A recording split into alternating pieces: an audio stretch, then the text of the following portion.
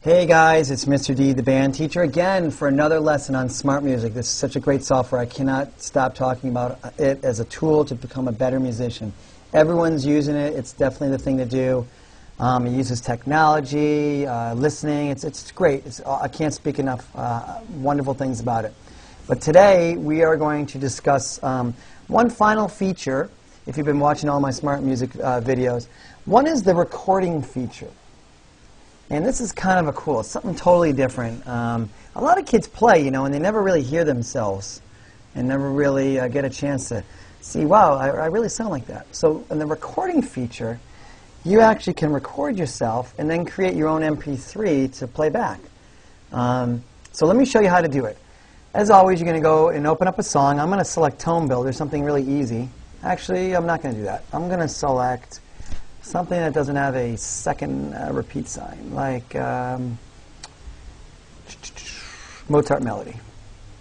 And what I'm going to do is I'm going to record myself making Mozart Melody.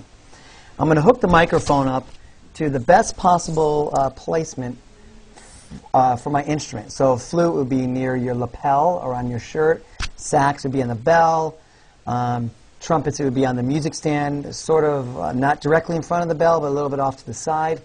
And you can go to the website, Smart Music website, to get the exact placement for your microphone. But when I'm ready to go, I'm going to hit the record button. Okay? Now, I like to tell the kids to put the solo line on so you know how your song is being played compared to how it's supposed to be played. So I'm going to click that on, and I'm going to do the record button. And then when we're done, I'm going to show you what to do with it. So here we go with a recording of Mozart Melody.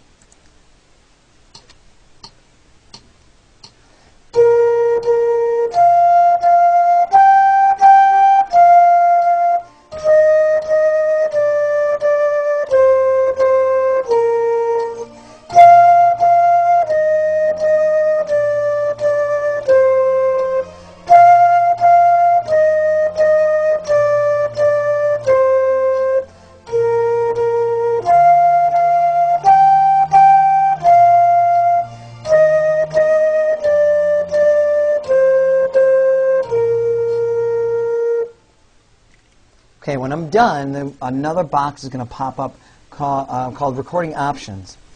And what we're going to do is we're going to preview it. Here it goes. Now I can make the solo part louder or softer. And I can do the same thing with the accompaniment. So I'm going to mix it the way I want to. And then I can listen to the whole thing or stop it.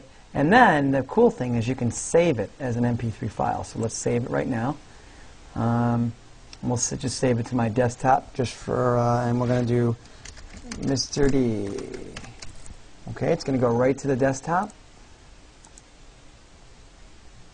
And the great thing about having it as an MP3, you can import it into like an iTunes and drag it on your iPod to just show everyone how you play. You can keep like a little portfolio. It tells me that my recording's saved. You can keep a portfolio of your progress. You can email it as an attachment if you know how to do that. So I wouldn't worry about this second one right here because we're not really making a recording. Right now we just want to make little MP3s of our playing. So I would follow that process again. You're going to mix it to the way you like it and then save it. And when you're done, you can hit done. All right, and you know from a previous video that even you can record it, but you can also view your assessment. And you can see I did pretty well on that. You can actually see a grade. We talked about that earlier. And we can email this stuff if you want. That's another lesson that we're not going to really focus our efforts on. But you can actually take a snapshot of this screen and save it as well with your errors or your corrections. I could save this snapshot right here and save it as a picture. It'd be kind of cool. I can show someone. All right, so that's the recording feature. Let's just go over it real quick again. We want to make sure our microphone level is set. In the middle, I actually had it a little low. Connect the microphone to the best possible place. It could be lapel, on a music stand, or actually on your instrument. You're going to select the song you want to do, and then you're going to hit the record button. All right, again, you can choose, but I like to keep the solo line on unless you know the song really, really well.